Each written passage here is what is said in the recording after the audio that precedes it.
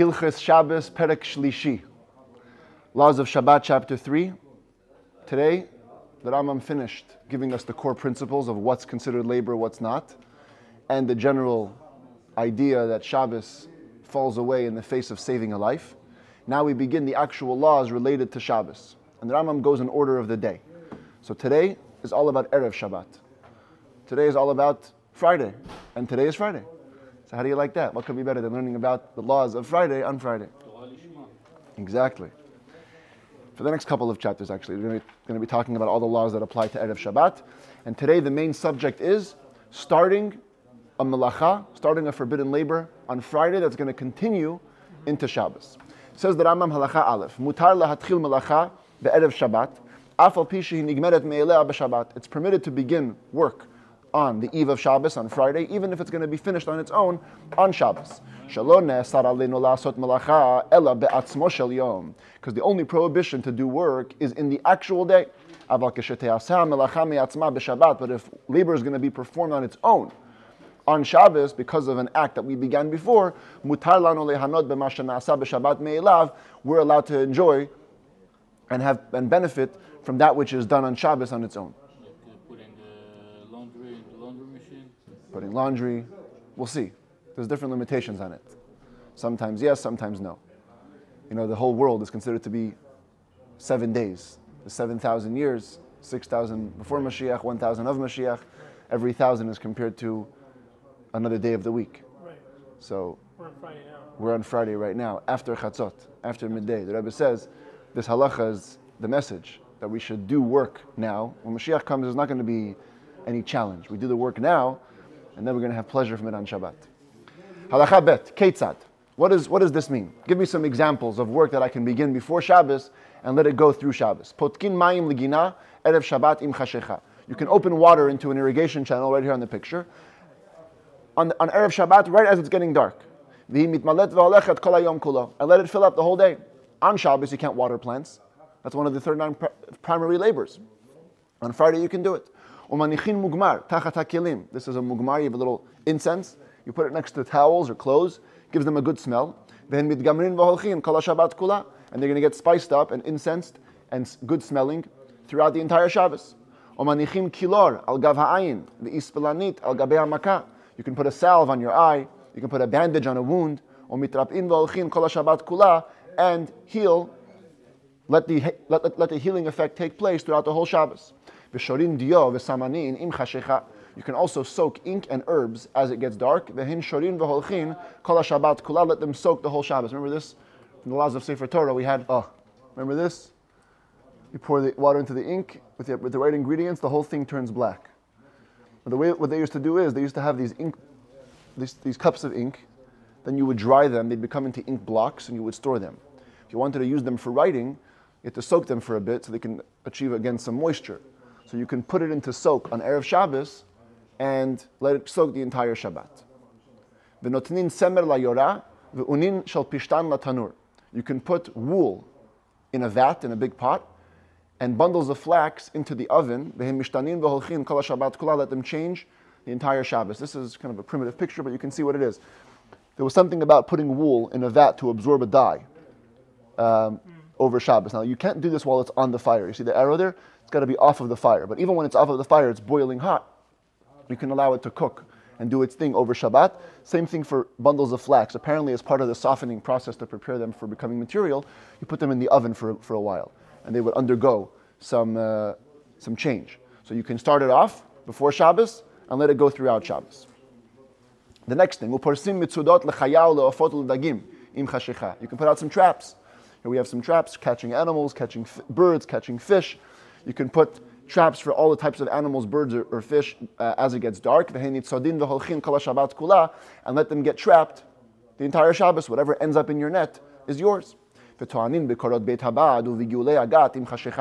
also load the beams of an olive press and the round weights of a wine press as it gets dark. And let the liquids drip out the entire Shabbos. Here you see what this process is, again, a little bit ancient. This is an olive press. And the way it used to work was after you crushed, either it was a second crushing or an initial crushing. Some of the argument in the commentaries. One of the stages of crushing olives was where you had this massive beam put its entire weight on the basket of olives, and then slowly but surely the oil would ooze out.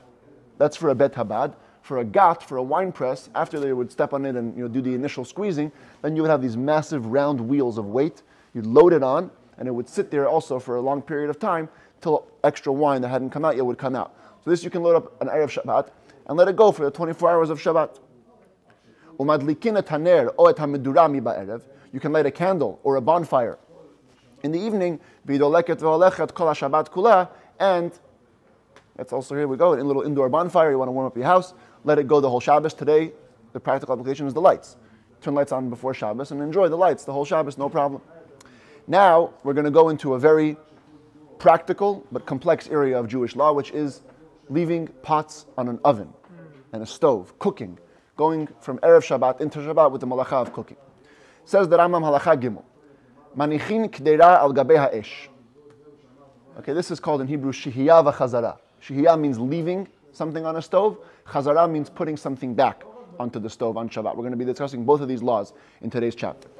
Halacha gimel, manichin kdeira al gabei ha'esh, o basar batanur o al gabei gechalim. You can place a pot over the fire, meat in an oven or on top of coals into a barbecue. You can let them cook throughout Shabbos, and you can actually take it off and eat it on Shabbos. However, there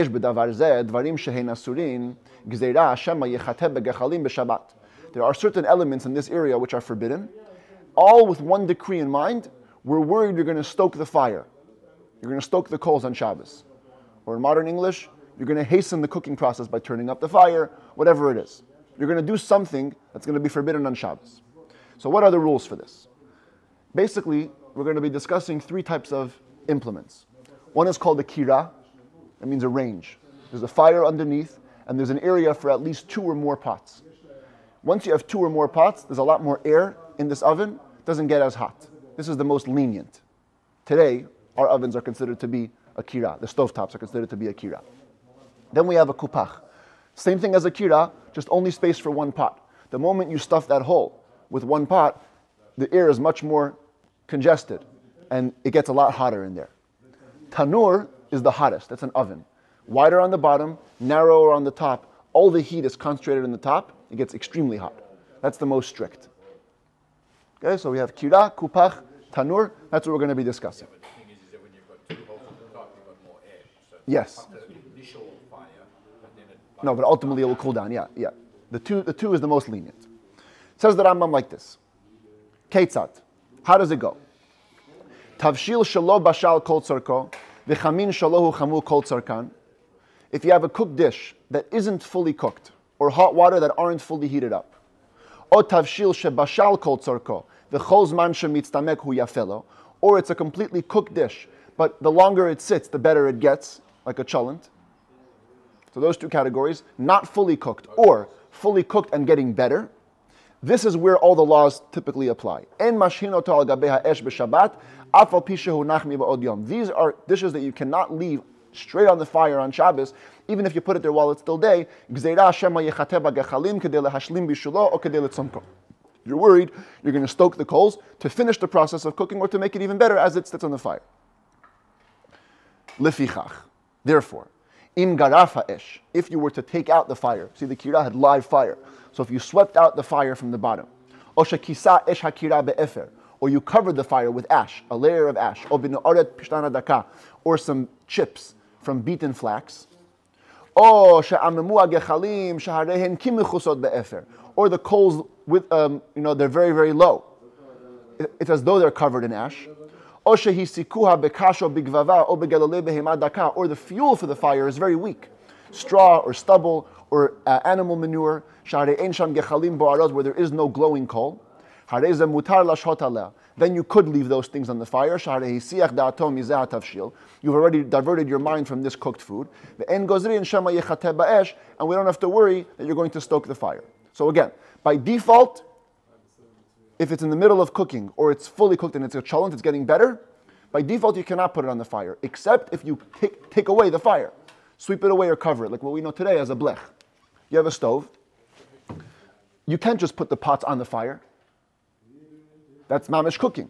But if you cover the fire, so you tell yourself, you know what, I'm not dealing with this. I covered the fire, The pot's going to sit there. Whatever will happen. Then you're good. Then you can leave it on the fire. Now, the Rambam didn't mention yet, what happens if you have a totally raw dish? It's not even in the middle of the process. Or it's cooked, but it will get worse if it stays on the fire. In those two cases, it's actually mutar. You could leave it on the fire, no problem, because if it's totally uncooked, there's nothing to speed up. It's just the beginning of the process. And if it's totally cooked and getting worse, you wouldn't want to heat it up more. It's getting worse on the fire. So where all the laws mainly apply is when you have a pot that's in the middle of cooking, which is how most Shabbos houses work. You're cooking on Friday. You don't get a chance to finish everything before Shabbos. And also some things will get better on the fire. Therefore, you have all these laws. How does it apply to how we cook today, which we don't? We don't use it for the fire. Yeah. Same thing. You may turn it up or turn it. You may adjust the fire. That's why you have to have a blech. If you use a hot plate, that's totally fine. If the hot plate has no dial, some hot plates have a dial. If it has no dial, then that's the best because you're just putting it on. It keeps it warm. You don't have to worry about it. Then there's no gzera. The whole gzera is you're stoking the fire or turning it higher and lower. There's no higher and lower over here. Yeah, but in today's world,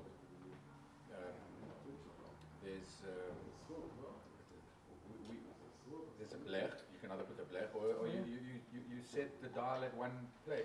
Even there, you can't just. The dial has to be covered. The blech has to cover the fire and the dials because that way, that's the whole problem is the dial. So you have to cover that problem. Yeah, if you accidentally touch it, that's right. That's no good.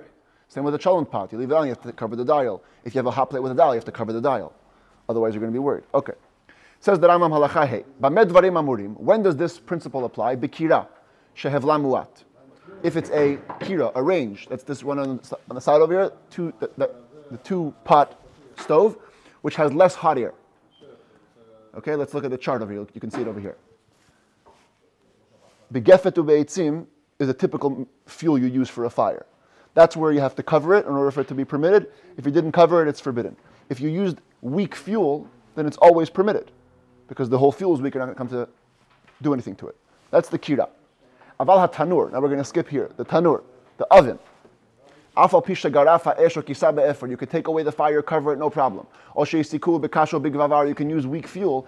En mashin betocho v'lo al gabav. You don't leave inside it. You don't leave on top of it. V'lo somchin lo tavshil. You don't put next to it even.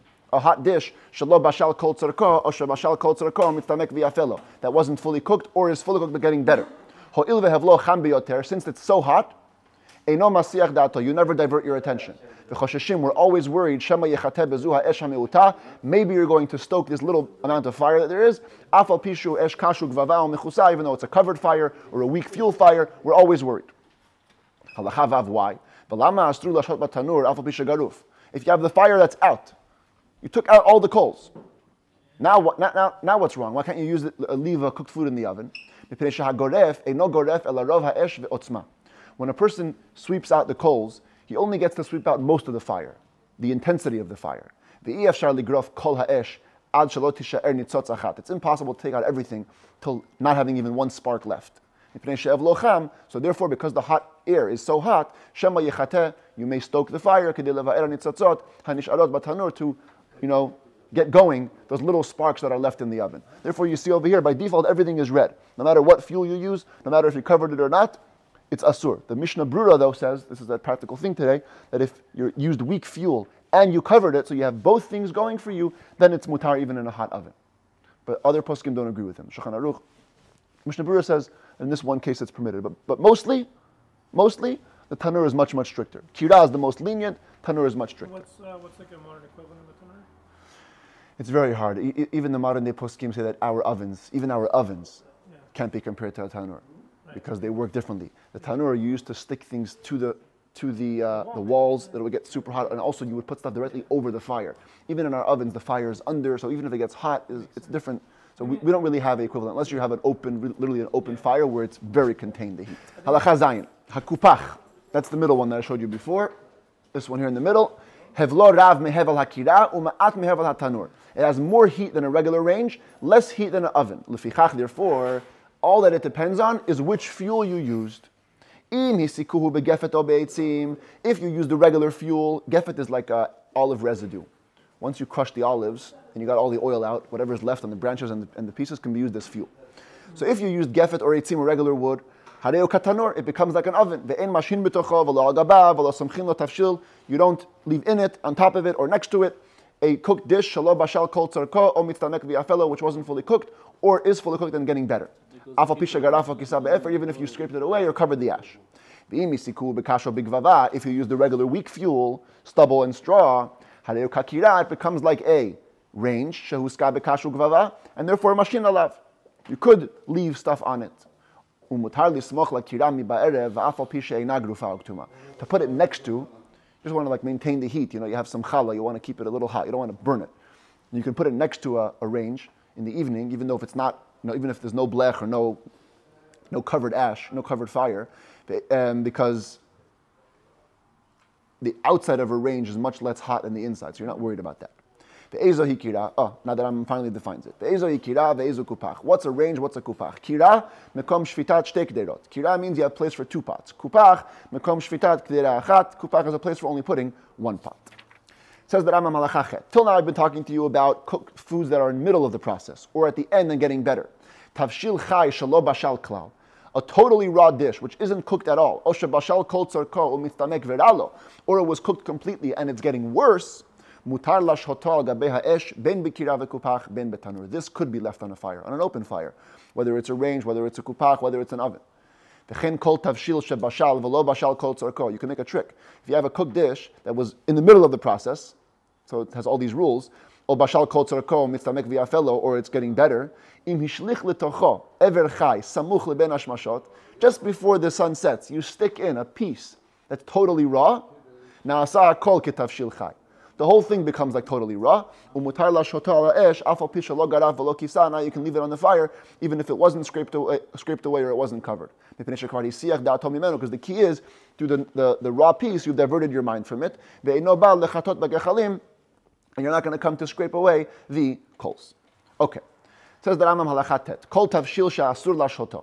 Any cooked dish which should have been forbidden to leave on the fire. Im avar v'shihahoto. And you left it on the fire, you transgressed. Purposely.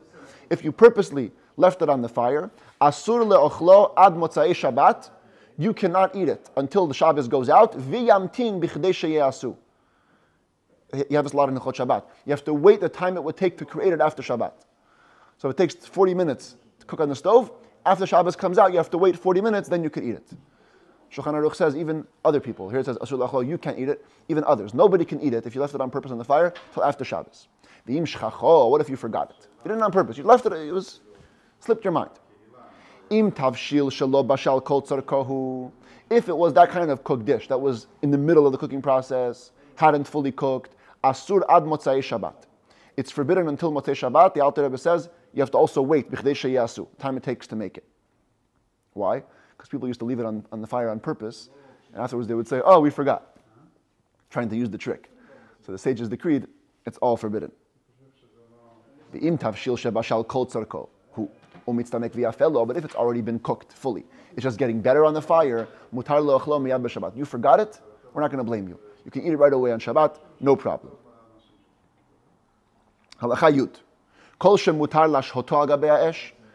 Now we're moving from shihiyat to chazara. That's the laws of leaving food on the fire. If you were allowed to leave it on the fire as Shabbos came in, when you take it off the fire on Shabbat, asur lahachziro limkomo. Now you cannot return it. It's not a license that it could be left in the fire and you could put it back as many times as you want. There are many conditions. If you want to put a pot back onto the fire, you have to meet the following conditions. Ve'en machzirin le'olam ela al gabei kira gerufa o mechusa.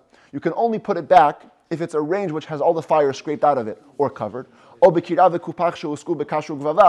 was done with, it was heated up with weak fuel. You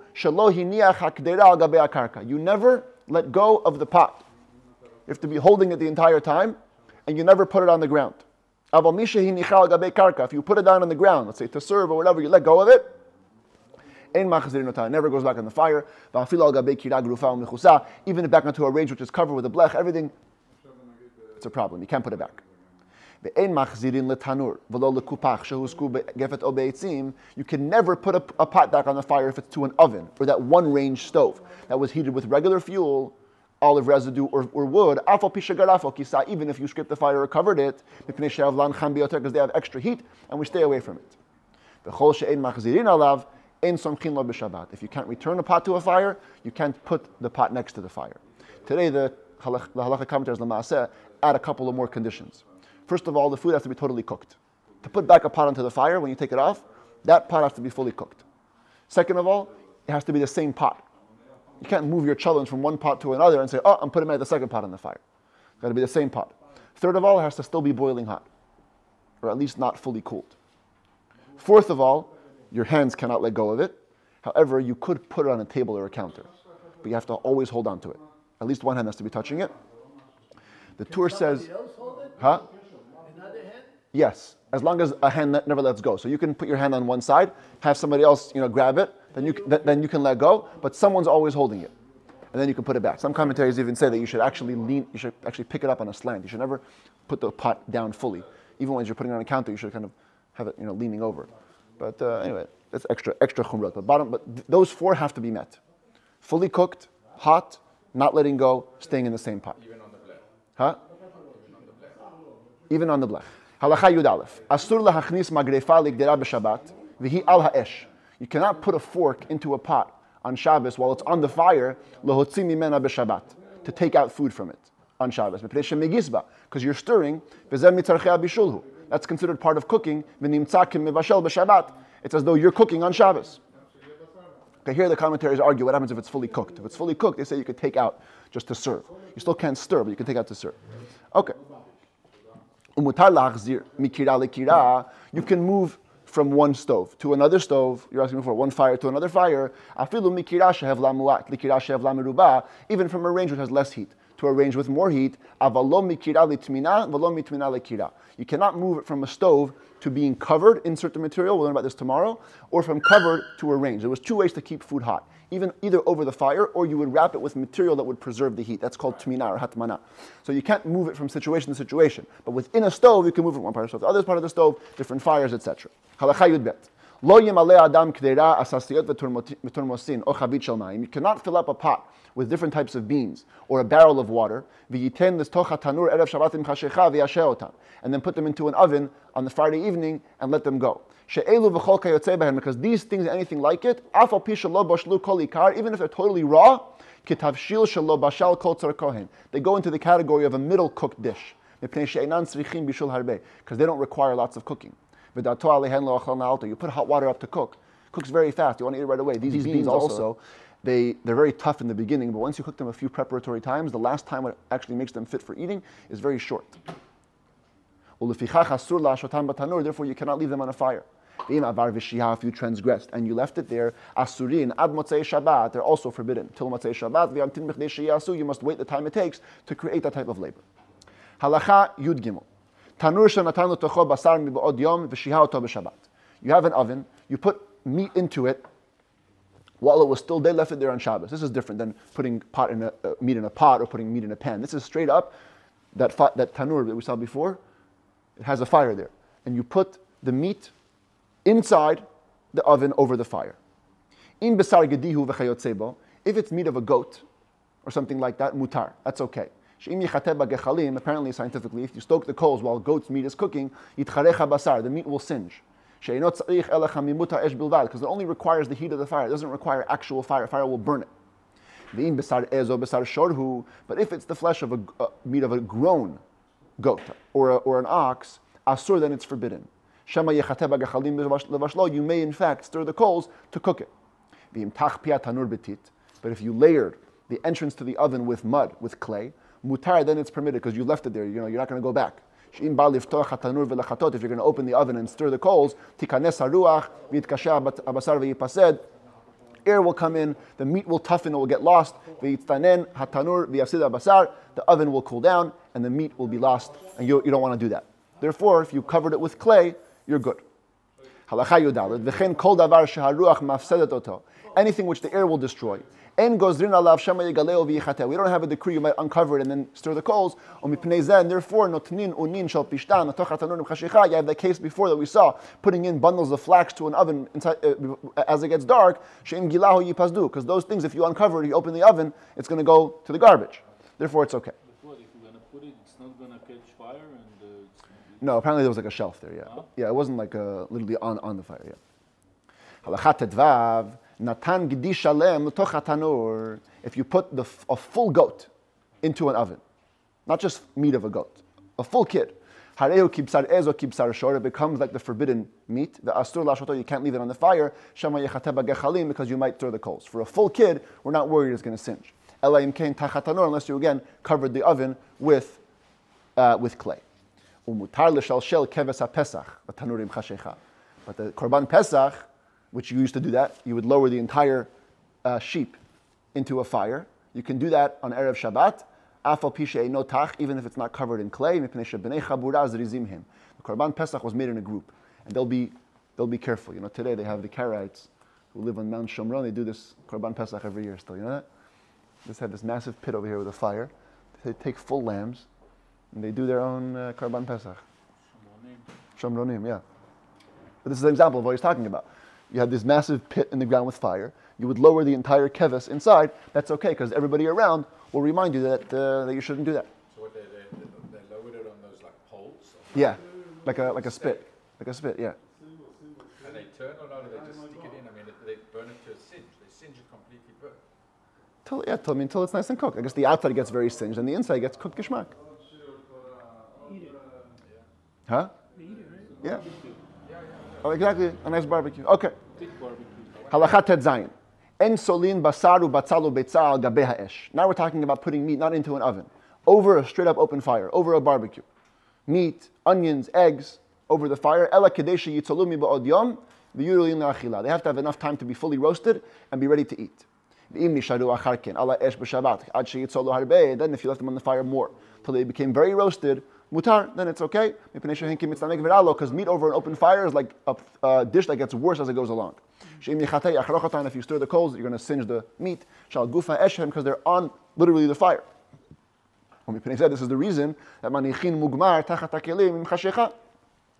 saw in the beginning of the chapter, you can put incense under clothes as it gets dark. Because if you're going to move the coals around, the whole thing is going to burn and the clothes will get very smoky. So you don't want that. That's like putting it over an open fire where you can do it as long as it's ready, mostly while it's still day. Here you learn.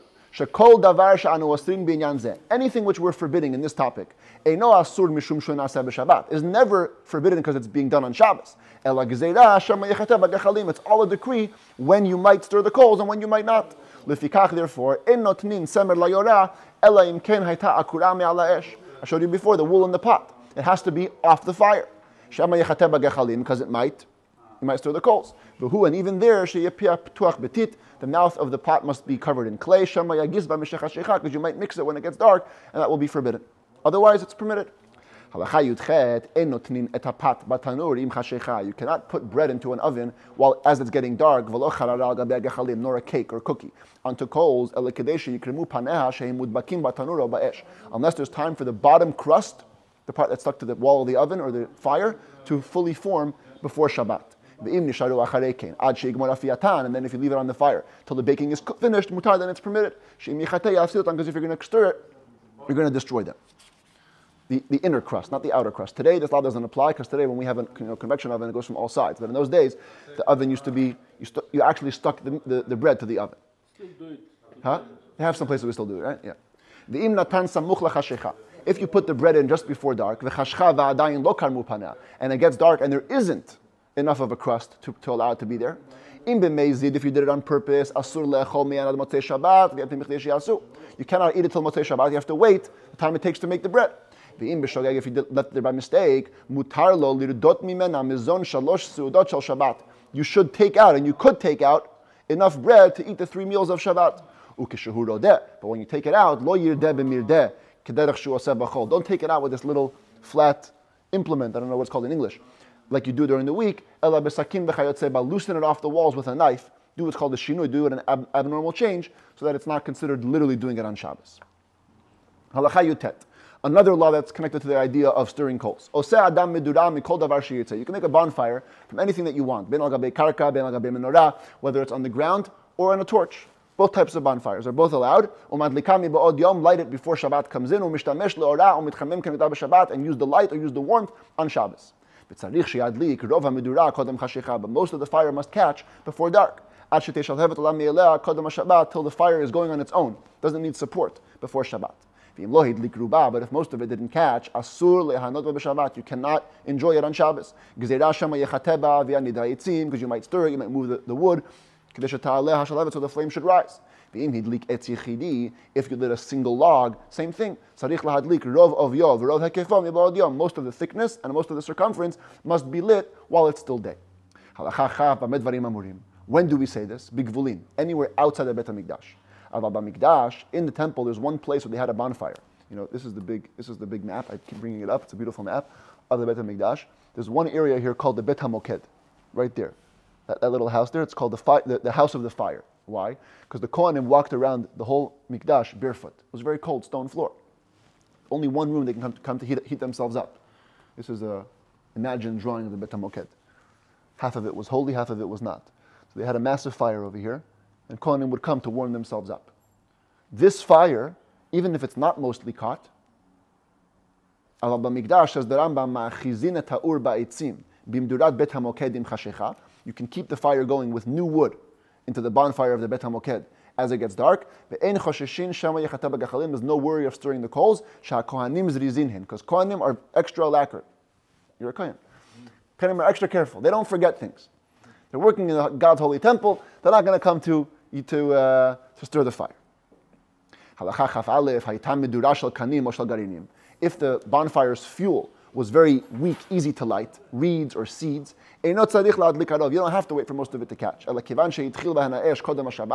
So long as the fire began before Shabbos, you can use that all Shabbos. Because fire catches them quickly. No need for stirring. Therefore, if you stuff them together, the reeds, you bound them, or you put the seeds into bags, now they become like pieces of wood. They're like wood, the whole flame must arise, at least in most of the fire, before Shabbat.